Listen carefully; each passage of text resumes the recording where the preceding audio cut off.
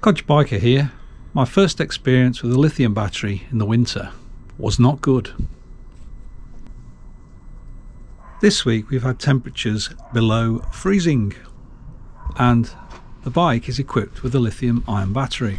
I didn't think anything of it until I tried to start the bike. It turned over but it wouldn't fire. When it fired it cut out, and this went on for several minutes, which is a bit worrying. Eventually it started and then it misfired, wouldn't tick over properly, and basically just sounded wrong. So I went back into the house and had a little look on the forums, as you do. I came across the cold start routine for lithium ion batteries, which is basically turn the bike on, leave it on for a while, run the headlights, heated grips, whatever, to get some heat into the lithium ion battery so that it will accept a charge, I think.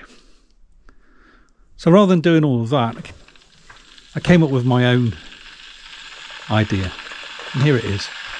Boil a kettle, fill a hot water bottle, remove the seat, fill a hot water bottle on the battery for a few minutes, check the battery's warm, and cross your fingers.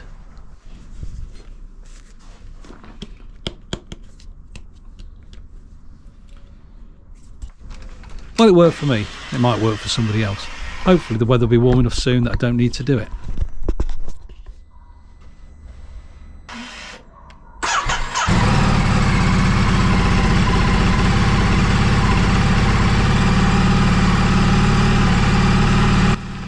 Here's hoping.